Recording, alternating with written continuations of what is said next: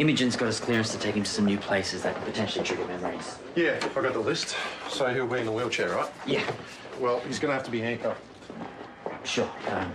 But just to prepare you, this could be confronting, seeing him like this. It's not going to be a problem. He's a different version of the man you know. Makes no difference. I'm here in a professional capacity. Sure. Finn, this is Constable Brennan. He'll be with us today. Brennan, you're Mark. I've heard a lot about you. This must be weird. This is work, all right? I'm not here to chat.